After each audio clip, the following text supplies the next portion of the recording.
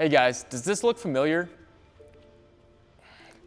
I'm Dr. Horschig, and today I'm going to teach you how to fix a knee cave. Get up and get down, get up and get. Alright guys, so today we're going to be talking about how to fix knee cave when you squat so you can have great looking technique and perform to your greatest potential.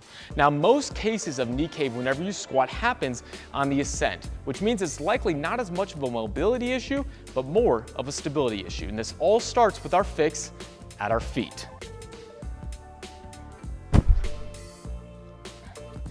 All right, now that I have my shoes off, let's talk about foot stability. Your feet set the base for your body's house of cards. And if your feet aren't stable, everything else up the rest of your body will never be as stable as it can be, specifically your knees, whenever you're squatting, especially with heavy load. So let's scroll back down. If I go down into a deep squat, my feet should stay in a good arch.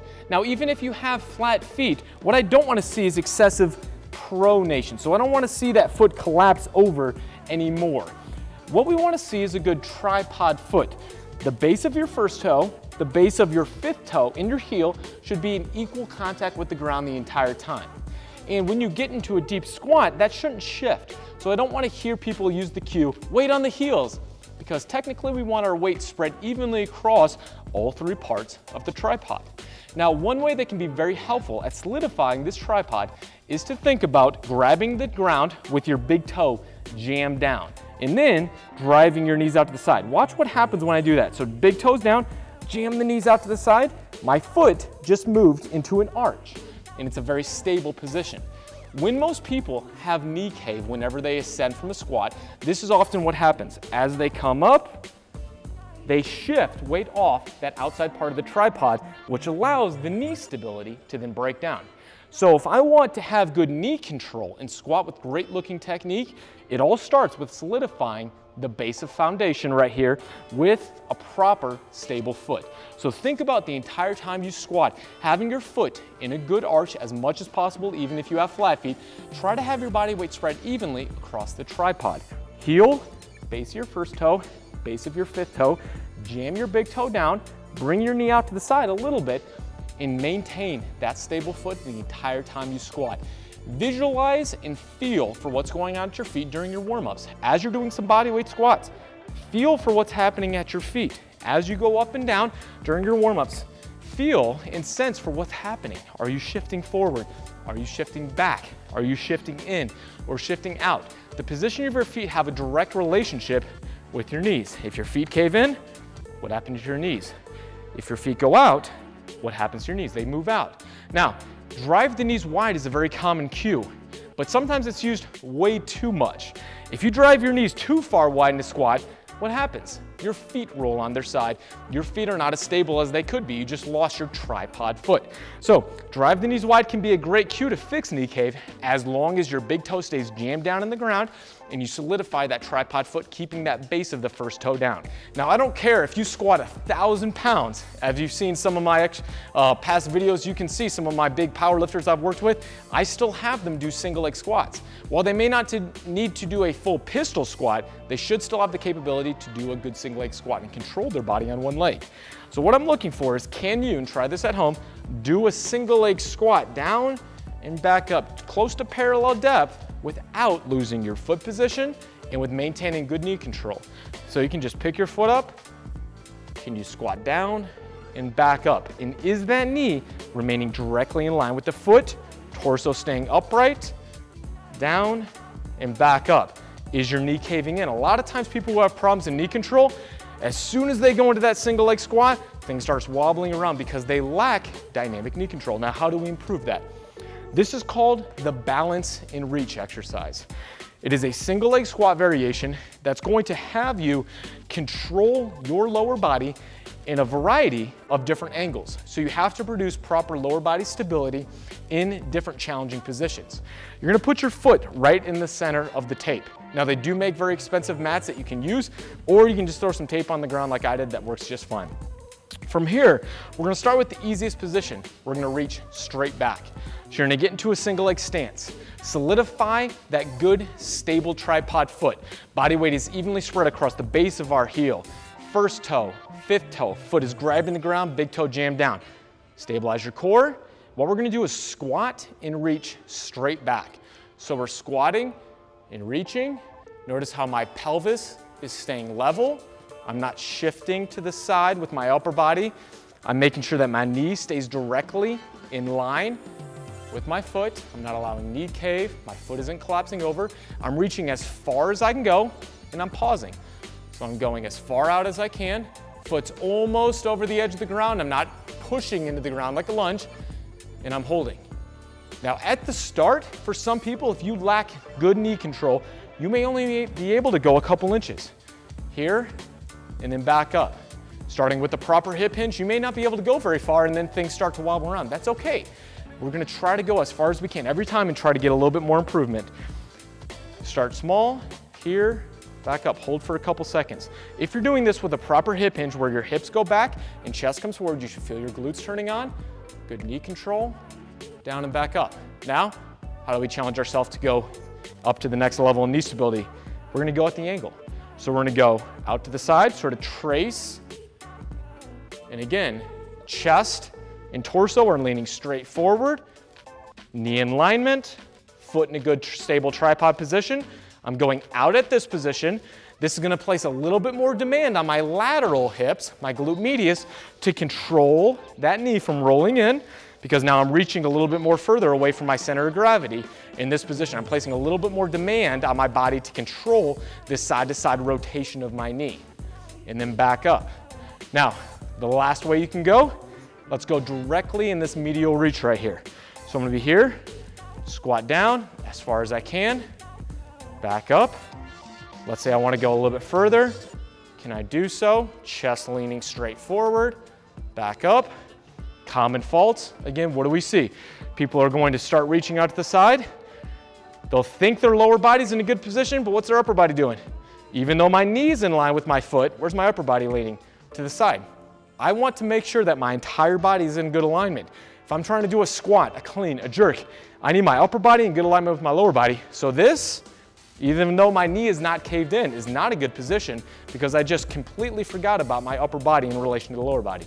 So as you hinge, hips back, chest forward, reaching out to the side. Right here, this lateral hip is kicking on to keep my knee in line. Good foot stability, reaching out and back up. Let's do that one more time. Out to the side. I'm hovering with this foot, I'm not touching down. And then back up. So that is the balance and reach exercise. Now, if you want to get really fancy, you can do that in a number of different positions. I'll even have some people go behind themselves and whatnot.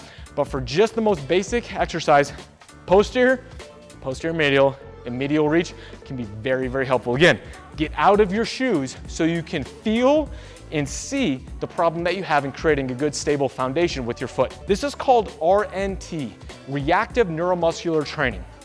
What you're gonna do is use a band. Now, if you're lifting with a friend, they can grab a band and apply this resistance themselves.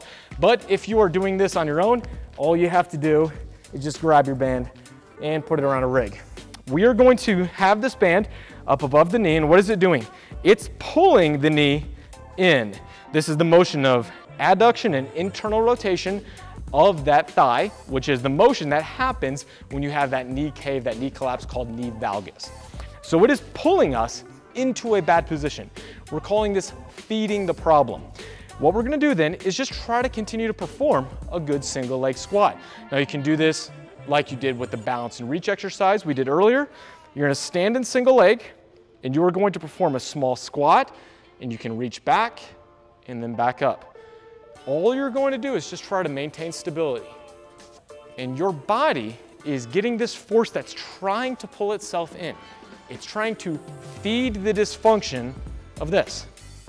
So you are teaching your body that in order to stay stable and in order to maintain balance and technique, it has to teach these lateral glutes to kick on. It has to teach your body how to create this stability so it doesn't fall over.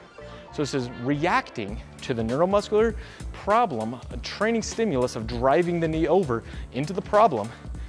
Your body's reacting and learning how to maintain stability.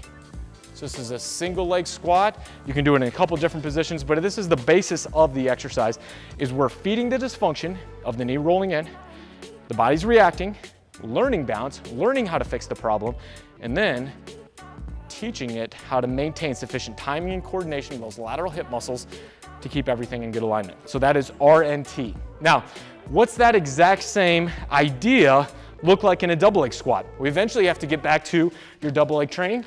We're gonna use a band. This is a slingshot band, a hip circle from Mark Bell and the slingshot team. This is the grippy hip circle. I like this one a lot because the inside actually sticks to your legs pretty well, especially if you're using pants or any type of slick short when you're training. But you're gonna put this around your knees. And from here, you're gonna just assume your natural squat stance. Have your feet in a good position, good stable tripod, body weight's evenly spread across those positions. Create that stable knee by driving your knees out to the side. Now right here, why is this just like the RNT? It's because your body is reacting to the stimulus that is driving your knees in. It's feeding the dysfunction of knee cave. So our body's going to react by teaching it how to create that stability. Keep the knees out to the side. And from here, we're just going to go into your regular squat, maintain that good tripod position, feel for your feet, drive the knees out to the side, slowly squat down, all the way down.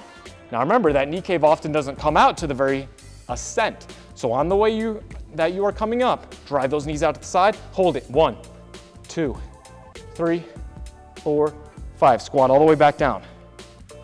Back up again, 1, 2, 3, 4, 5. Again, here, big toes jammed down to the ground, knees out to the side. Feel those lateral glutes kicking on. Squeeze, squeeze, squeeze as hard as you can. Back down. Teach your body how to ascend and maintain those hips and their tension the entire time. Something like this before every single squat day. I'm doing a couple sets, maybe 10 reps in a row, a couple of those half ascent pauses. And if I'm doing this correctly, I'm feeling very stable because those lateral hips are burning like crazy. They're turned on. It's not just that we're turning and strengthening a weak muscle, but we're working on timing and coordination because that is the essence of stability. And stability is different than strength. We can strengthen the heck out of a muscle by doing lateral kicks or those machines where you're going out to the side. But just because a muscle is strong does not mean that it can turn on and be used to help you move with better technique. That's the key difference between strength and stability. So all these exercises we talked about today, we're helping you improve your stability, the way your brain is working with your muscles to control your body and maintain perfect technique. And if you have great looking technique, you're gonna be able to perform to your greatest potential and lift some big ass weight. So hope you guys liked today's quick YouTube video. If you did, please let me know in the comment section below. Let me know if there's anything else you'd like to learn about in future videos. And if you did, again, enjoy this video and all the other ones I'm putting out, please share the videos with your friends and subscribe to my channel. Until next week, guys, happy squatting. They say that energy flows where attention goes, so I pay no mind. Why waste my time with all these negative cats scratching? So caught up in their egos, these people have lost.